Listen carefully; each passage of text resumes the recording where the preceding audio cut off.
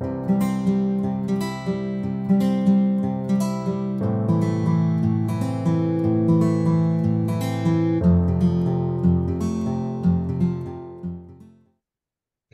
and welcome to the next installment of It's in the Mind. It can be managed with priority mind management. We've got another one of our coaches on today.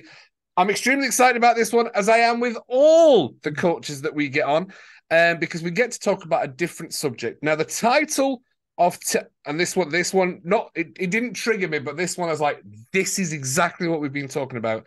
I'm trying to help people with mind management, and we all know that if that label doesn't empower you, it's a disempowering statement. So today's podcast is about labels are for tins. Or in America, you would say labels are for Hands. cans.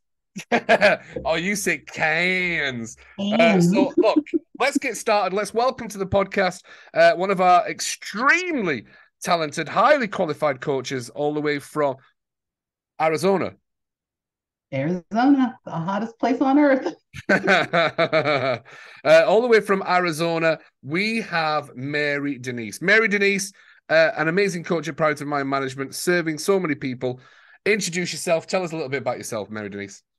Well, thank you so much for having me here today. I'm super excited. I absolutely love everything that you are doing in the mind management field, and I'm so excited to be a part of it because you know what? If you can't manage your mind, you can't manage anything else in life. My name is Mary Denise, and I do live here in the wonderful greater area of Phoenix in Arizona. And I have been practicing as a mind management coach for quite some time, but I didn't actually adopt the title of mind management coach until about almost a year ago. I've got a lot of background in neurolinguistics programming. I mean, I've taken every course under the sun to hone my skills as a coach. I'm also a certified team member of the John Maxwell Group. So I got to train under him for a little while, and it was an amazing experience. I'm geeked out on the science of self-talk because it's what we talk about, it's what we believe about ourselves, it's what guides us and drives us. And if we have a really bad inner critic, and I like to call it the bully between the ears, if we have a bad inner critic, then we're not going to be able to put our best foot forward and live the best life that we can possibly live. Therefore, we will stay stuck in the conditions and circumstances of our life. The bully between the ears. I like that. That's Mm-hmm. what I call the monkey mind. Mm-hmm. It's Yep. absolutely horrible. It's vile. It just absolutely demolishes our self-worth, our spirit, our soul, our identity. And do you know what? This is that I'm going to use your words again. The bully between the ears is what makes people think that they have a mental illness. That is actually why I did way back in the day. I was scared to talk about it. I was like, well, what's going on up here is so much more vicious than anything going around. I was scared to go and see a doctor, but that's absolutely fantastic. The bully between the ears. People don't understand it. They're scared to talk about it. It's one of those things that when you do talk about it, we release it and we're like, now I can manage it. Now I can start really, really working on those things. So I know you live in Arizona now, but you're not originally from Arizona, right? No, originally, no. Funny story there. I'm Ah, originally from Texas. right. Originally, I'm from Texas. I spent the first 18 years of my life in Texas. Then I went and traveled the world because I was married to a soldier. Ended up in Alaska, where I claim Alaska as my true home because I was there for 20 years and I still have grandchildren, and one of my sons lives there. So now I'm here. Whereabouts in Alaska?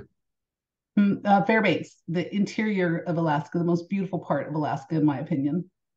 When I used to work on the cruise ships, I used to sail around Alaska. And Mm-hmm. if anybody ever says where should I sail, Alaska. Yep. Amazing, absolute Yep. Ketchikan. We used to go to Ketchikan. Absolutely love Alaska. Fantastic place. Yep. So why did because a lot of people are like, well, what is mind management? And the best way to I'm not going to explain what mind management is actually. because you've gone through the training and you've seen the effects that you get and the outcomes that you get with mind management and why it's different to therapy and counseling. Why does mind management work for you? It works for me because it puts me in the driver's seat, right? I'm not depending on a therapist or a doctor or a prescription or anything to guide me through my day and get me out of the fog. It literally gives me accountability for myself, and it causes me to really dig deep into the layers of the whys. Why am I feeling this way? Why am I believing this? Well, what is true about what my adoptive mother said when I was a little girl? Why did that stick with me for so long? Well, what was true about this? Like, it just really makes you take a deep look inside of you. It's like, peeling the onion. Like, you're peeling the onion and you're peeling the seed of the onion to that point. Absolutely. I love that. That's such a great way. Because a lot of people are asking, and they come and talk to me. Well, why is mind management different? What is mind management? And you just absolutely nailed it. And there's no stigma with it because it is coaching. The beautiful of it is it's coaching. And what we've always tried to say is that counseling's got a place. Absolutely, counseling's got a place. Life coaching's got a place because we're not life coaches. We're mind management coaches. There's a difference. It's a really powerful thing that we can do to help. And working with, a lot of people said, how come we can work with trauma? Actually, when you break down what trauma is, and you break it down to a really simple understanding, it actually becomes really easy to understand. It's like, all right, okay. I mean, I know when we would do the training, I said, so I had a person with trauma, and we did this, and they were like, this is what unlocked. Like, oh my God, is it really that easy? Yes, it is actually that easy. And I did it I'm trying to get that lady on for a podcast because I did it in 25 minutes. And even I was sat there going, oh, it's done. 25 minutes, it's done. What are we going to do for the next 5 sessions? And it was like, oh no, but we did other things that we've got from mind management, which is such a powerful tool for people. And she went on to break on world records. So yeah, you're absolutely right about the power of mind management, why it's so powerful, helpful, beneficial to people. It really is such a cool thing to do if people are invested.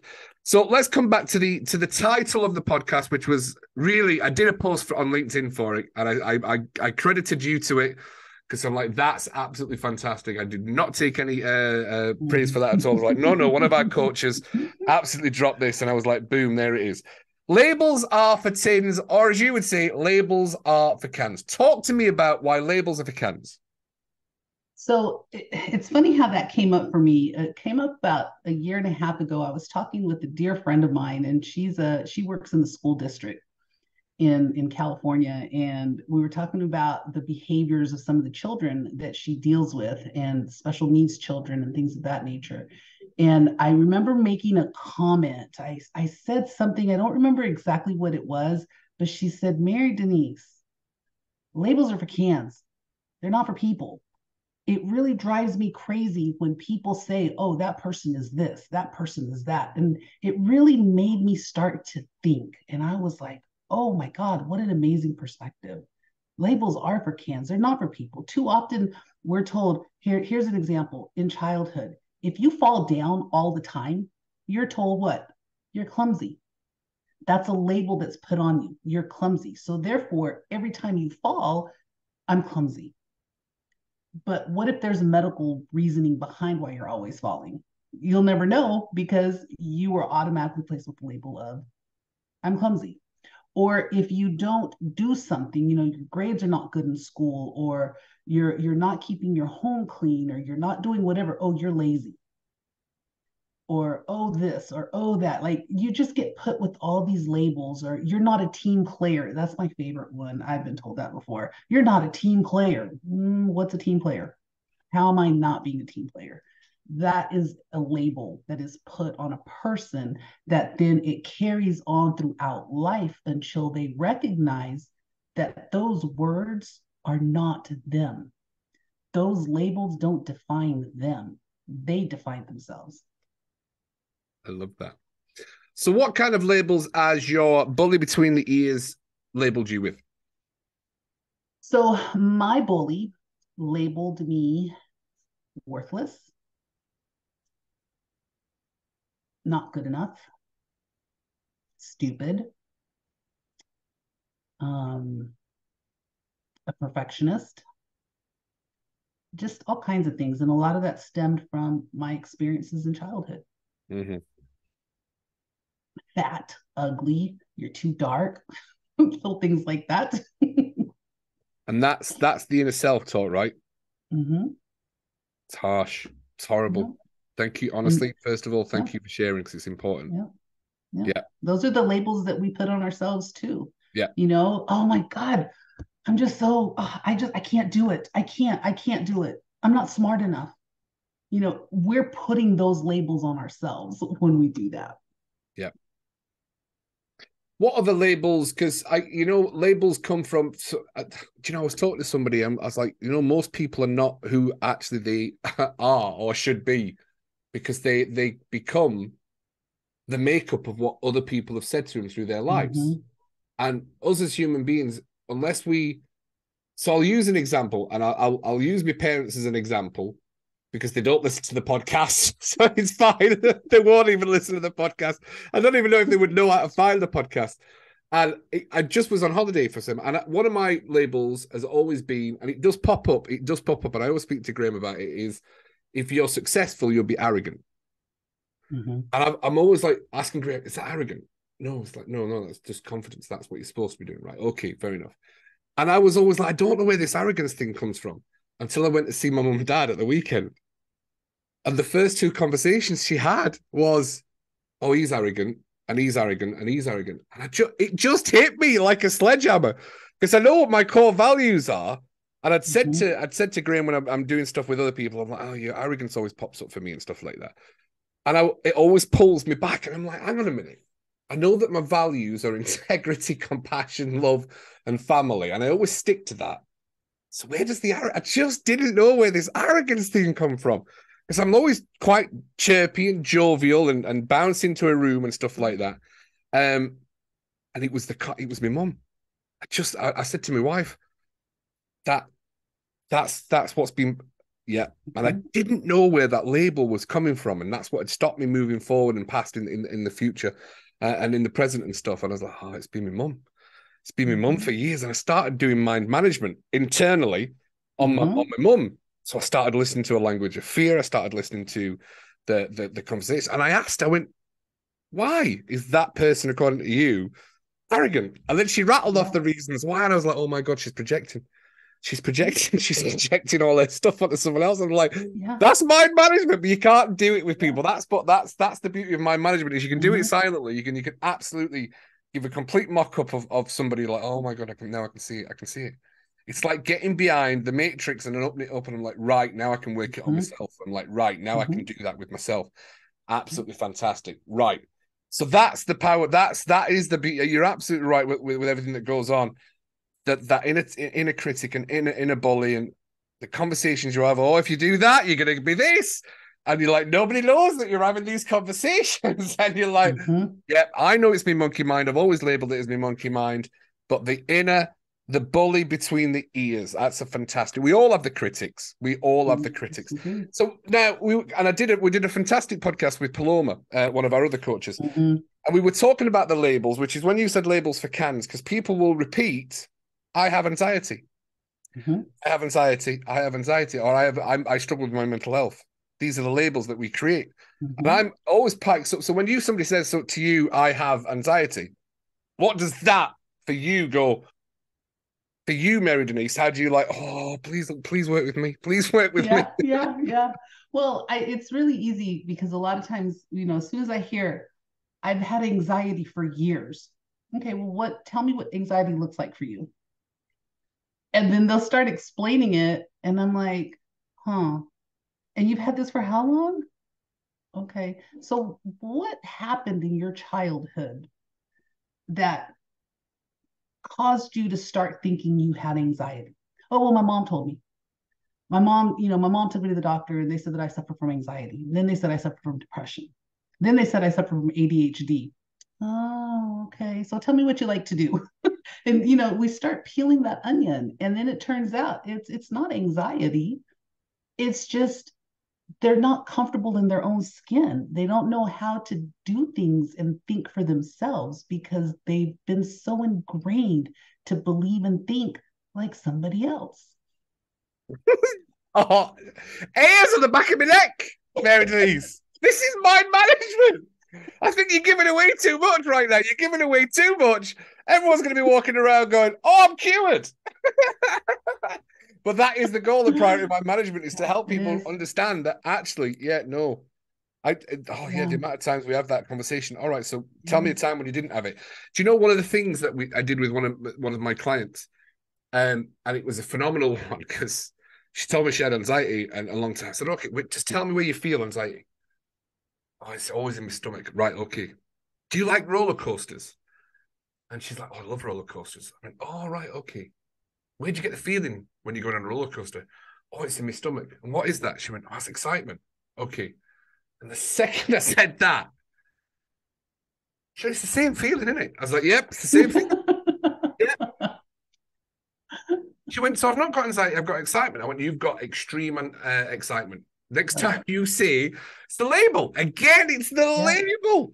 You've got extreme Yep. excitement. The next time you're going somewhere you've never been before and you say, I have anxiety, you have extreme excitement for being in a new area. Mhm. She texted me back. She called me back about 2 weeks and she went, I've not had anxiety for 2 weeks. I've had extreme excitement. I'm like, there you go. Enjoy yourself. Have a great night. Yeah, yeah. It's all a shift in perspective, right? It's Yeah. like let's stop believing what we've been taught to believe. Yeah. And I'm not knocking, the lessons that we're taught in childhood because we learn and we do based on what our parents taught us because of what they learned and did. And they did it because of what they learned and did. It's just a cycle that continues.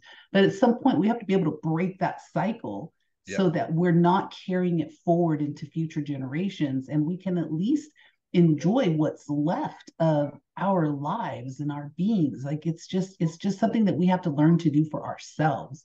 And I think that if people would do that, I think we'd have a kinder, gentler, and more compassionate world because people would see things, they would see people as people, right? Not as labels, not as, oh, you're the screw up. You're the screw up of the family. You're the black sheep of the family. You're the dreads of society, basically. Like if we could just manage our own minds and figure out that we are not who those labels say we are, life would be so different. Like I truly believe that.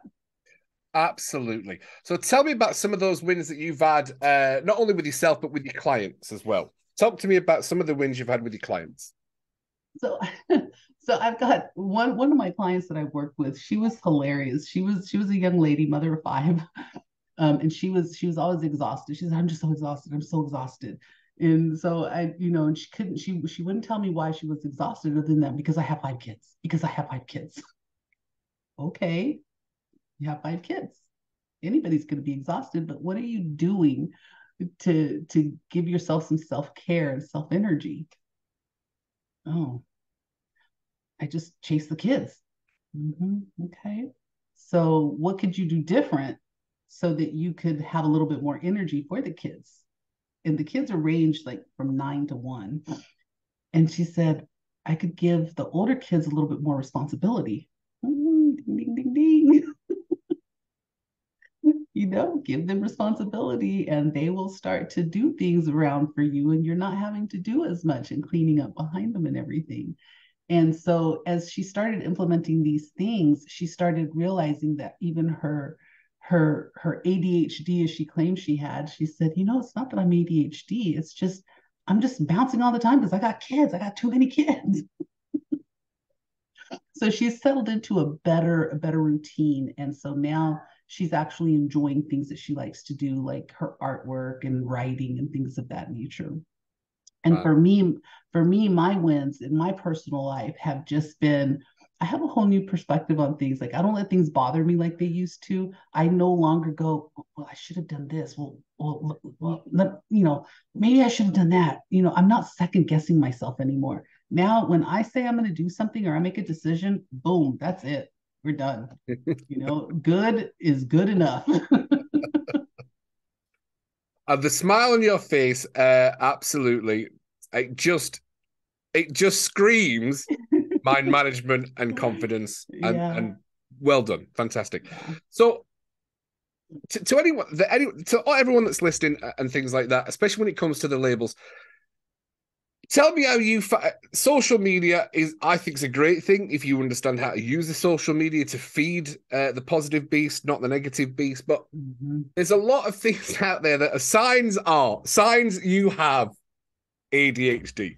And if you were to go through the signs I have ADHD, a narcissistic personality, or something else, or another label, signs you have this, I'm like, I've got everything. Exactly.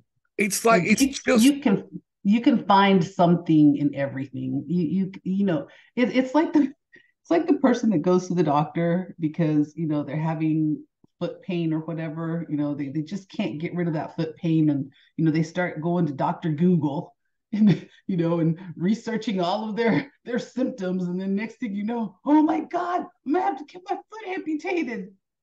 Why do you have to get your foot amputated? Are you a doctor? Like, are you a real doctor? Did a real doctor with a medical degree tell you that you have to get your leg amputated? They're like, no, but Google said. Okay, that's the one thing I wish was not readily available to people is the ability to Google symptoms. absolutely the Google beast.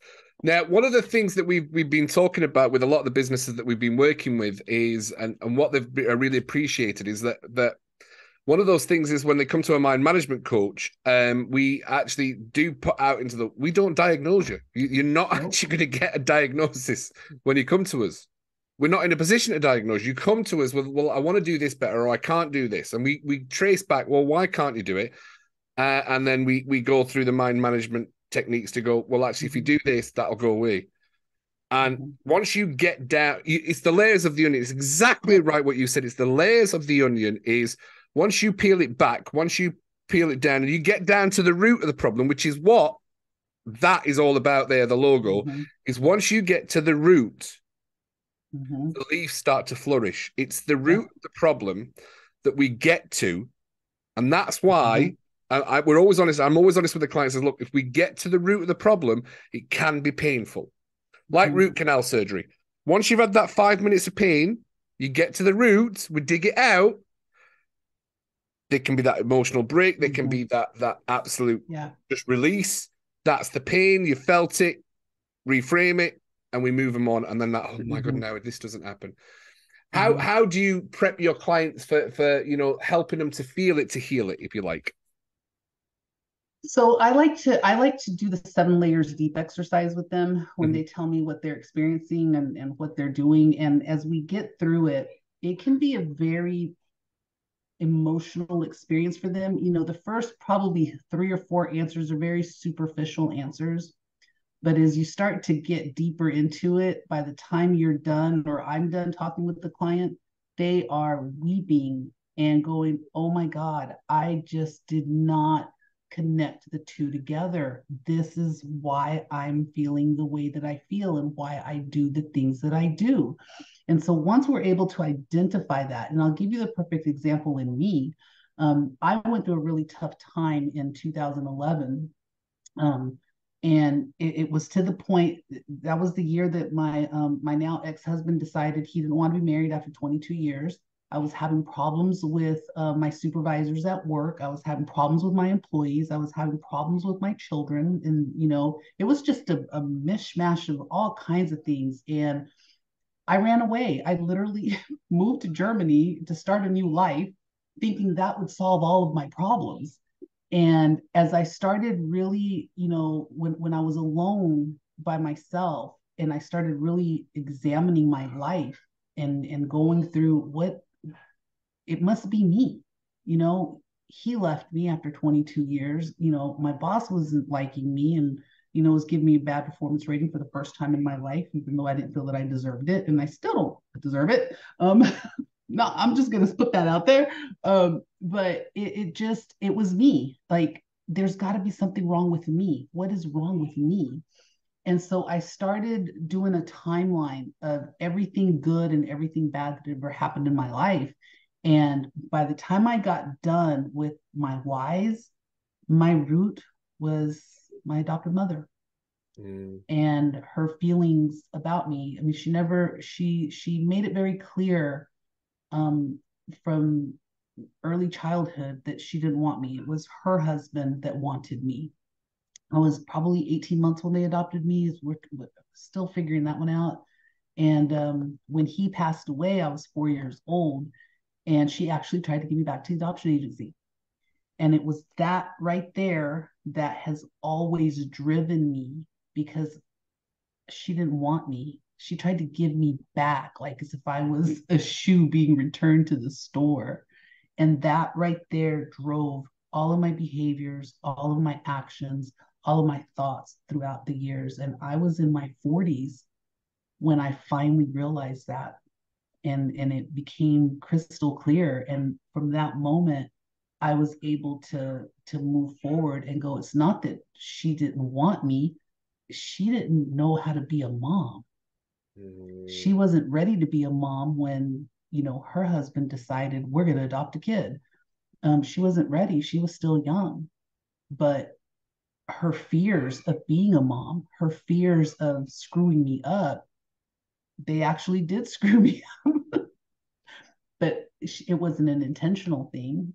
I can see from her point now. I mean, she passed away years ago, so I've not had this conversation with her because I was in my 40s when I finally realized this is why I was so screwed up all these years. So it's a very powerful thing to do when you can sit down and really examine the reason why you feel a certain way. I always had a fear of abandonment. I always had a fear of just not being liked. And so I always had to excel. I had to be the best at what I did. I had to know it all. I had to be smarter than my supervisors. I had to be smarter than my ex-husband. I had to be smarter than everybody. And at the end of the day, it was more of a detriment to me because I didn't get to enjoy my life, and I was living my life for everybody else. Yeah. Wow. Thank you, Mary. Mm-hmm. Yeah, honestly, Mary Denise, that was lovely. Literally retracing, going back to your whys, getting down. Yeah, wow. Mm-hmm. It turns up in our life, and it's one of those things that when I'm explaining, we can train people to actually figure that out in 15 minutes Mm-hmm. from conversations without people Yep. knowing, just to sit and actively listen and just go through. Yep, can pretty much pinpoint what that problem is. Exactly. And that's the hard part is like, can I just have a chat? Nope, they've got to come to you. They can't have it like that. They've got, because that's when it becomes, it's like, well, I didn't want, nope, nope, it's fine. You're absolutely right. So that's the thing that we've been doing that with some of our other coaches as well, is you can absolutely crack people in 15 minutes. If you just listen, the 2 points and the 2-3 points, you're like, oh, wow, it just opens people up. It's unbelievable. That's the power of mind management. Look, you've shared a beautiful story with us. Is there anything else you want to share? I think that people need to just embrace who they are, love themselves, and know that the conditions and circumstances of your life, they don't define you. You define you. You have the power to rewrite the narrative and live a label-free life. You don't have to conform to societal expectations just because that's what you think you have to do. And if I was to ask you to stand tall and know your worth, would you do that? Absolutely. I do it every day now. Your eyes My went to the sign. side. Your eyes went to the side. The question I have to ask is why stand and know in red?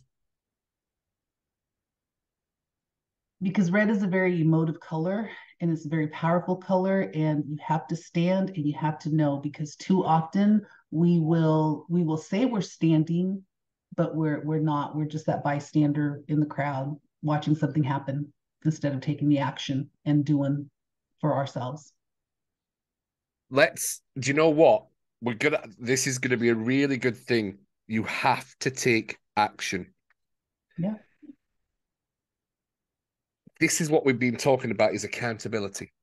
Mm-hmm. Accountability for so many people is a fearful thing, because that if you hold somebody accountable, it drags up, I'm going to fail, I'm not going to be able to do this. Mm-hmm. And that when we use the word accountability, if you reframe it to taking inspired action, that's the accountability I have, Mm-hmm. is by taking the action and moving forward, Mm-hmm. you will absolutely make that change.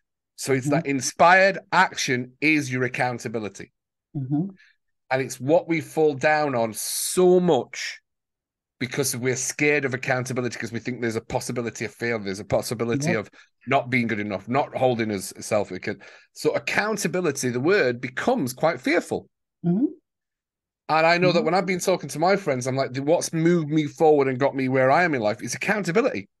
Mm-hmm. But I've never seen accountability as a fearful thing. I've seen it as an inspired action. No, I want to hold myself accountable so I can move forward.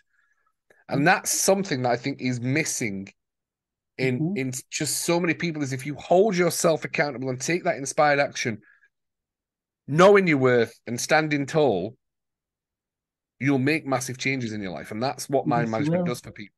Yeah, absolutely. How do you feel about inspired action and accountability, Mary Denise? I have to agree. I mean, you said it beautifully. I never thought about accountability from that perspective, taking inspired action. So that's just triggered something within me and given me an idea for something that I want to do now. But you're right, inspired action, it's kind of like when you fall in love, right? Or you meet that person for the first time.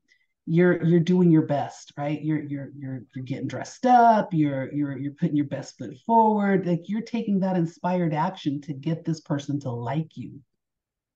But why are we not taking inspired action to like ourselves, to change ourselves? So yeah, this is you're sending me down a little trail, Cuddy. I like it. I do that with a lot of my clients. It's like, we're going to hold you accountable to this. Oh, whoa. They push back with the accountability. No. This is a good thing. You have to come back next week with, well, this is why I couldn't. Right. I just need to know. I'll find out your belief system. Tell me why. We'll get to it. And then they come back. They went, no, I did it. I did it. In fact, I'll tell you a funny story about one of my clients. One of my clients had a fear of picking up the phone. She had a fear of picking up the phone. She knew it was irrational. We found out why in 20 minutes. And then we went straight to it and went, right, okay, the next time that you don't want to answer your phone, you have to pick up the phone or buy a lottery ticket. She went, well, I don't want to buy a lottery ticket. I went, why do you? She goes, well, I'm not going to win. I'm not going to buy a lottery ticket because I'm not going to win. I went, but you've got more chances of answering the phone and it not being bad news than you have of winning the lottery. So every time... And I held her accountable. And she was a young girl. She was a young lady, 18 years old. And she just said to me, I'm not buying a lottery ticket. I went, not a problem. Every time you can't pick up the phone, pick up a lottery ticket. She got back in contact with her a week after. She went, I didn't buy a lottery ticket. And I answered the phone 7 times and nothing bad happened. So she got past her fear and anxiety, all because she had the accountability of it. I'm not buying a lottery ticket. And people don't understand the power of accountability. However you want to use it in metaphors, or just, do this or do that. You choose which you want to do, but I'm going to hold you accountable to it. Yeah. And they walk away with, well, I'm not doing that, so I'm going to do that. Yeah. Well, and it's also kind of like the whole concept of when you want to develop a habit, right? There's all these things that say, oh, it takes 21 days to develop a habit.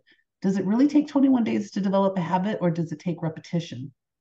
So if I say I'm not going to drink, Diet Cola anymore, and I purposely go into the convenience store and I open the door to buy the bottle, I'm going to pick it up and I'm put it back. I'm pick it up, I'm put it back, and I'm going to keep doing that until I realize, I don't want to drink this. So for me, developing that habit, it's not about how long is it going to take me. It's more of, how repetitious can I be with this action so that I don't do it? And then it becomes second nature. And then next time I go in the convenience store, I walk right past the Diet Cola aisle and I don't have the craving for the cola anymore. It's kind of like that. Inspired action. It's always inspired action. Inspired action is a really cool word for accountability and holding people up. Mary Denise, Thank you very, very much. I think labels are for tins or cans. Hands. Is a powerful thing for people to walk away with. And you are absolutely killing it at Priority Mind Management. We know everything that you're doing, and you're creating so much, and you're going to be a massive help to not just people in Arizona, but to the lovely all over people. the world. Well, all over the world. I was going to say the United States of America, but you're absolutely right. All over the world. My goal and my intention is to be the premier mind management coach in the globe. Oh, and I'm going to hold you accountable to that. I love that. Absolutely fantastic. Well, as always, thank you very much for joining us. To everybody watching another one of our podcasts with our coaches for Priority Mind Management, highly trained, highly skilled, exceptional coaches at what they do for supporting you personally, your business, from leaders to employees. It's all there for you. It's a powerful tool when you can help the employees all the way up to the senior leaders with a skill that you have that, I've got the experience to deal with you, but I can also help them. I work with kids, believe it or not, Mary Denise. A lot of my clients at this moment in time are kids. We've been able to do that. So, it's a powerful tool that works on so many levels. So, look, thank you very much, Mary Denise. Thank you. As always. Thank you very much. Yes, as always. Enjoy the beautiful heat of Arizona, which I'm sure is scorching at this moment in time. It is. It's scorching. It's scorching in the winter, so I'm sure it's going to be scorching at this time. Yes, absolutely. As always, big love from Cuddy, Priority Mind Management, and we will see you on the next podcast with one of our coaches. All the best.